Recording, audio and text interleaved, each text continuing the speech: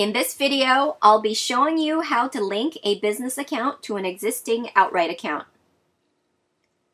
To get started, go to Outright.com. Since I already have an Outright account, I will proceed directly to the login screen and log in.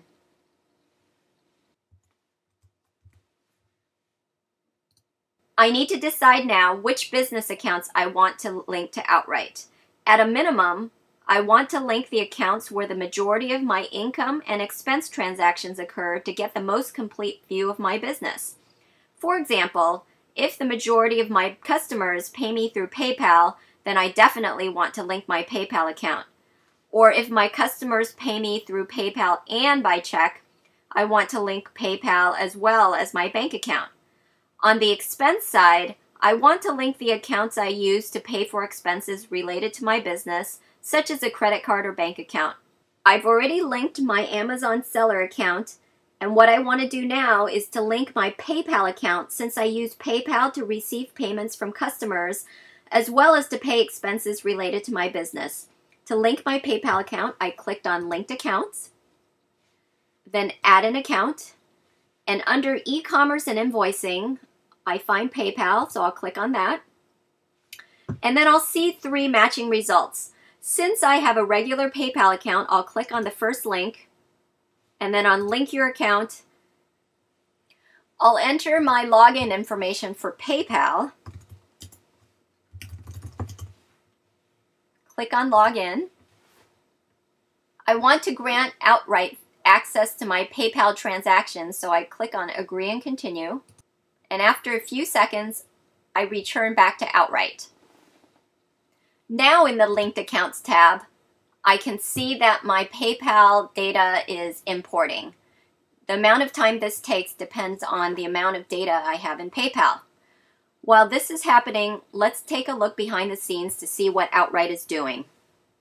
In the background, Outright is creating a read-only connection to my PayPal account and importing my transaction data.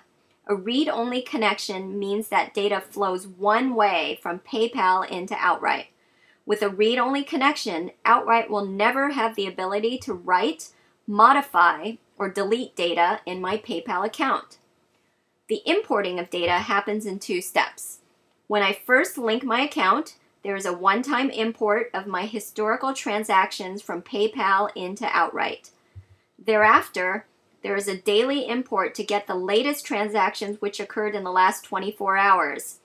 This ensures that I have a timely view of my finances in Outright. In the Linked Accounts tab, I see PayPal has appeared in the list.